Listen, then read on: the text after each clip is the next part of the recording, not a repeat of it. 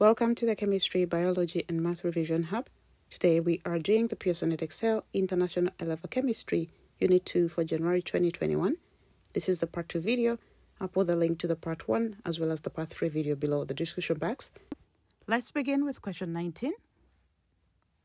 Question 19 says ethanol can be made in industry by the reaction of ethene with steam using phosphoric acid catalyst.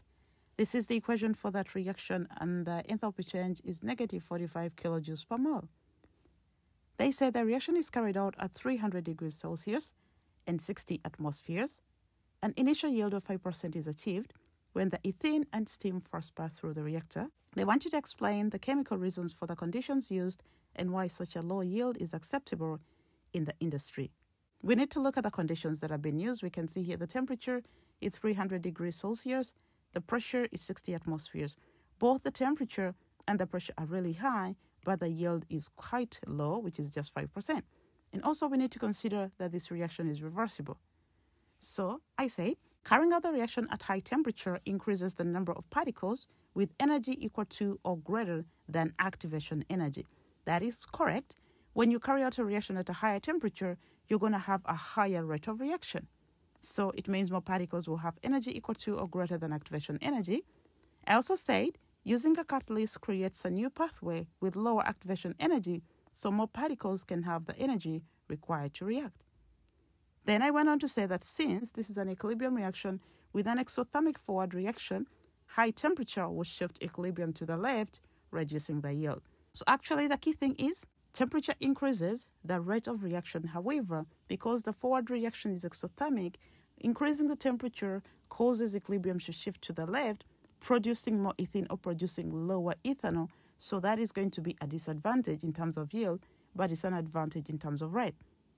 So choosing to work at 300 degrees is due to the compromise between the rate and the yield. Using a high pressure of 60 atmospheres is done to drive equilibrium to the product side with fewer moles, or here you could say fewer molecules of gas. Finally, I say the low yield is acceptable because unreacted reactants can be recycled by passing them through the reactor again to allow them time to react. So the key thing here, to summarize everything, we use a higher temperature because a higher temperature increases the rate of reaction. However, because the forward reaction is exothermic, a higher temperature shifts equilibrium to the left, leading to a lower yield of that. A higher pressure of 60 atmospheres is used because the product side has fewer molecules of gas, and a higher pressure causes equilibrium to shift to the product side, increasing the yield of that.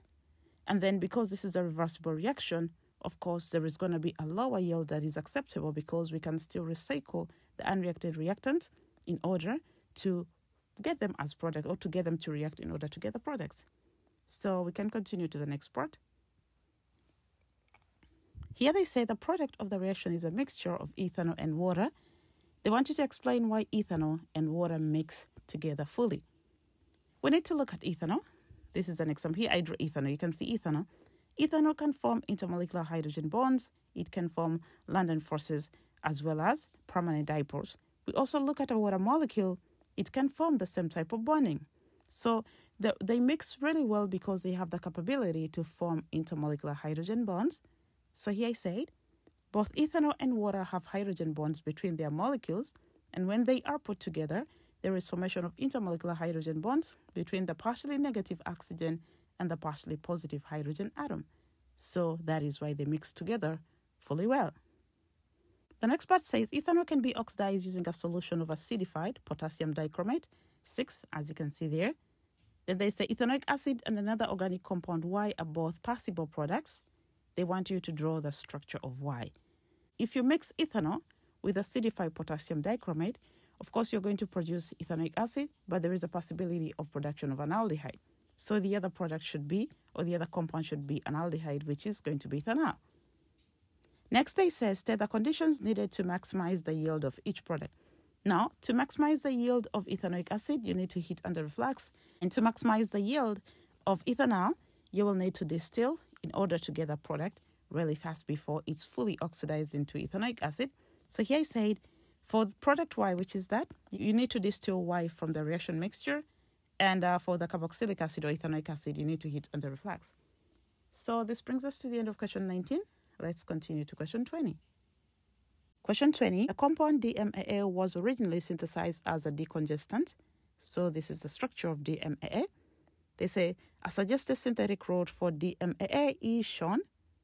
So we begin with an alcohol, we go through a halogenoalkane, and finally into an amine. So here they ask, give the systematic name of compound A. To know the systematic name, I position the carbons here so that we can see which one is the longest chain. And as we can see, this one here is going to be the longest chain because the functional group is attached directly to the carbons within that chain. So meaning, this is going to be carbon 1, that is carbon 2, carbon 3, carbon 4, 5, and 6. So because there are 6 carbons, it's going to be a hexanol, but because OH is on carbon number 2, it's hexan 2O. Now, we have a side chain which is a methyl on carbon 4, so the name comes out to be 4-methyl hexan 2O. That is the name. The next part says identify by name or formula a suitable reagent for step 1. Because step 1 involves converting an alcohol into a halogenoalkane, we can use PCl5, phosphorus pentachloride. Here we have give the mechanism for the reaction in step 2 and include Kali arrows and any relevant dipoles. Here we begin by looking at the halogenoalkane. We can see in step 2 that an amine forms as a product, so I need to introduce ammonia. So this ammonia comes because there is a lone pair on nitrogen. There is a carbon and a chlorine here, so this carbon is partially positive, while this chlorine is partially negative.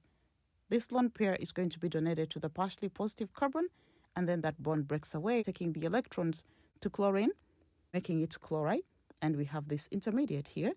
And then here we can see this bond is going to break as electrons in this bond are returned to the nitrogen to form a lone pair, and that hydrogen goes away, forming this final product.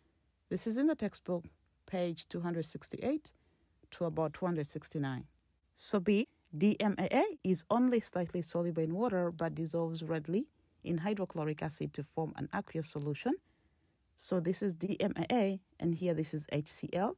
A reaction is going to occur between these two because you can see this nitrogen has a lone pair. That lone pair is going to be donated to this hydrogen, and the Cl is going to break away, producing that and that. So here they want you to explain the type of bonding that occurs between the nitrogen atom and the hydrogen ion when the positive ion forms. This is going to be additive covalent bond, which is the one you see here. So this is additive covalent bond formed between the lone pair of electrons on the nitrogen atom when it's donated to an empty orbital of a hydrogen ion.